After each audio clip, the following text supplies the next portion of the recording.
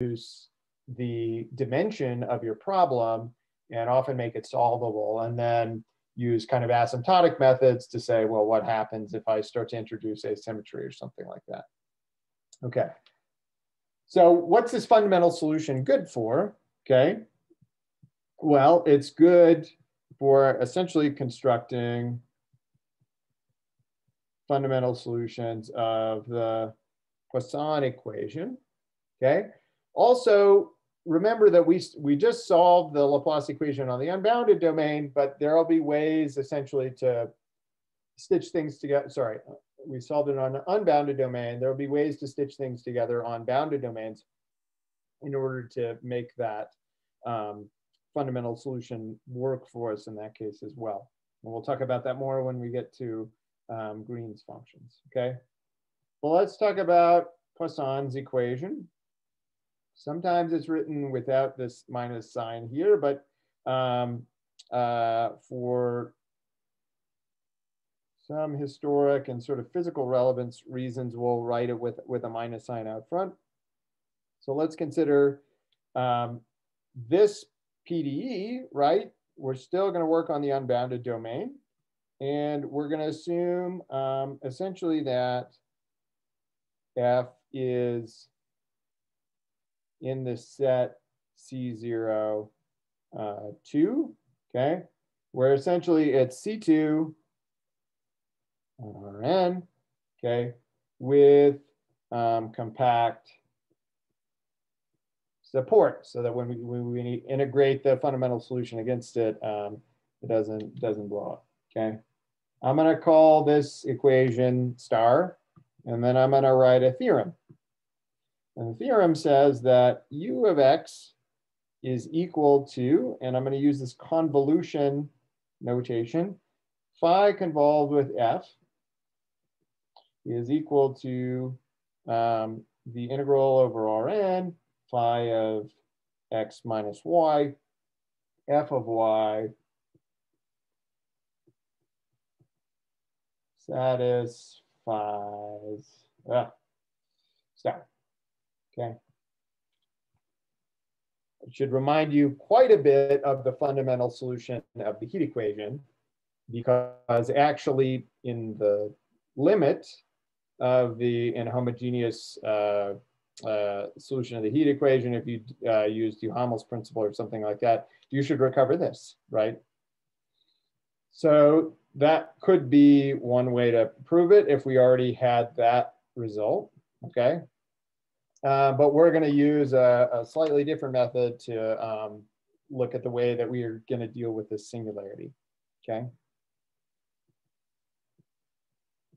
So what are some things of note, right? So as I said, this is analogous to the heat equation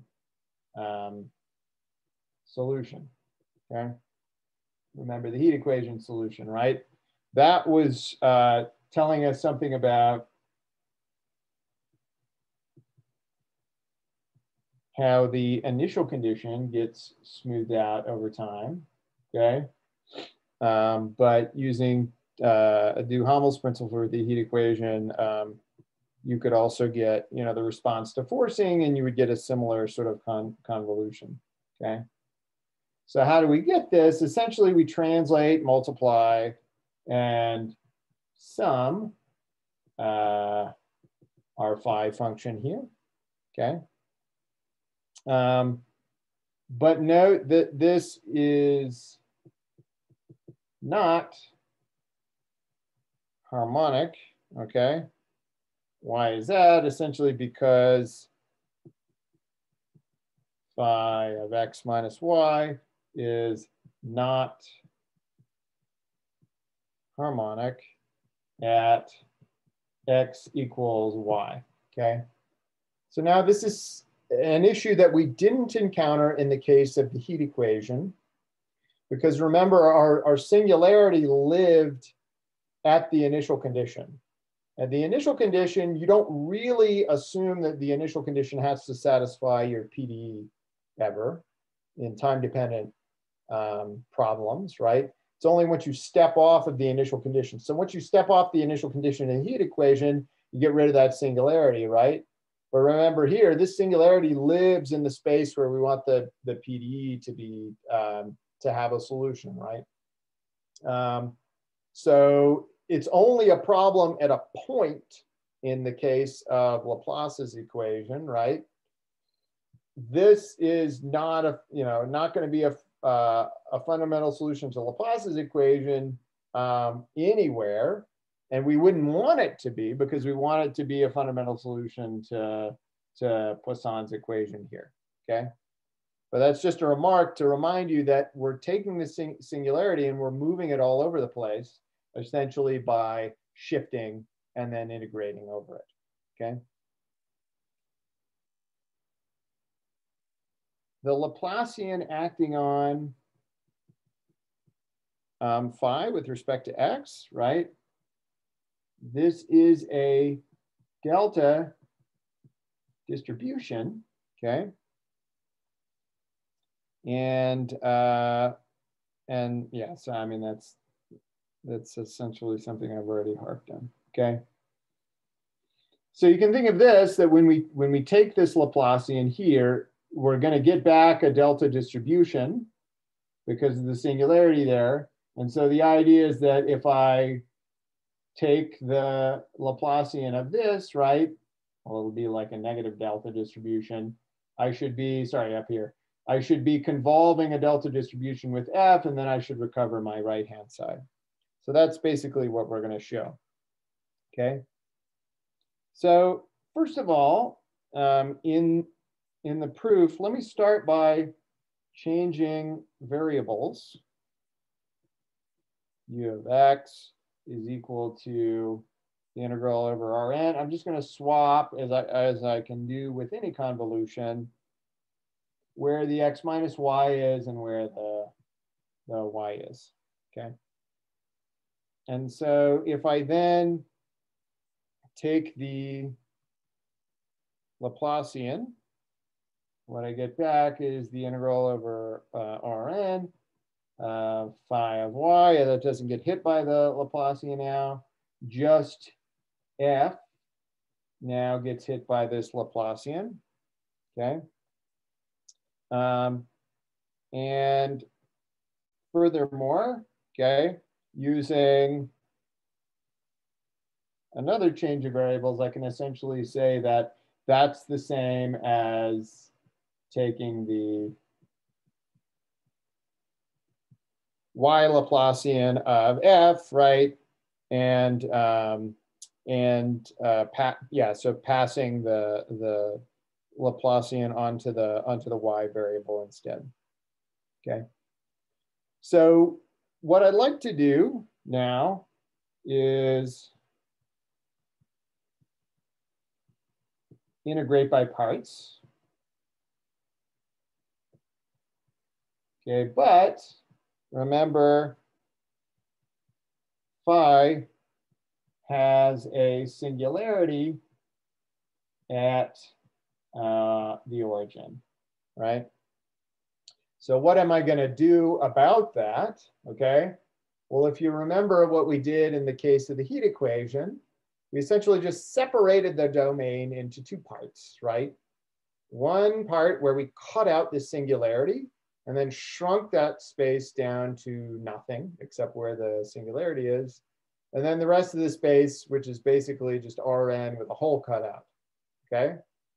So in order to compute this integral now, I'm gonna separate it out into the region where the singularity is and everywhere else, okay? So we're gonna cut out the singularity, okay, using a little ball. B 0 epsilon, epsilon is going to be small, right? The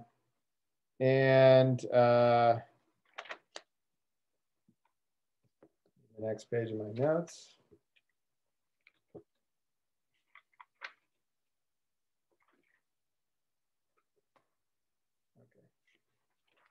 Let me draw this. So a little ball here, right? This is B0E here, okay? And then this is this whole region all around here, right? This is my total Rn, but I'm gonna call this region that lives out here, I'll just call it UE, just to have something to call it when I write down integrals and stuff, okay? So B0E,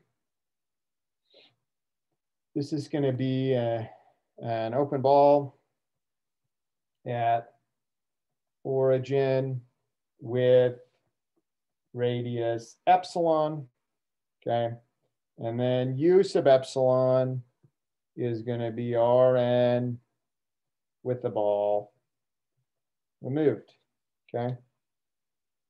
And then, as you would imagine, right? Now we're talking about bounded domains.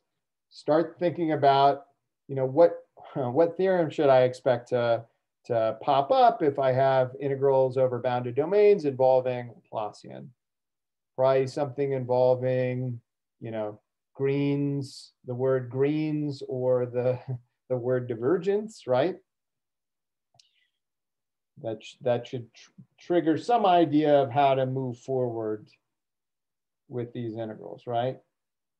So let's just see how everything gets broken up here, okay? I'm going to, let's see, is that a typo or not? Yeah.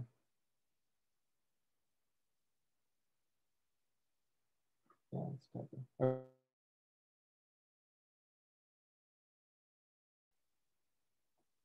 Just the part on the ball, and I have the part outside of the ball, okay? Let's just write them separately.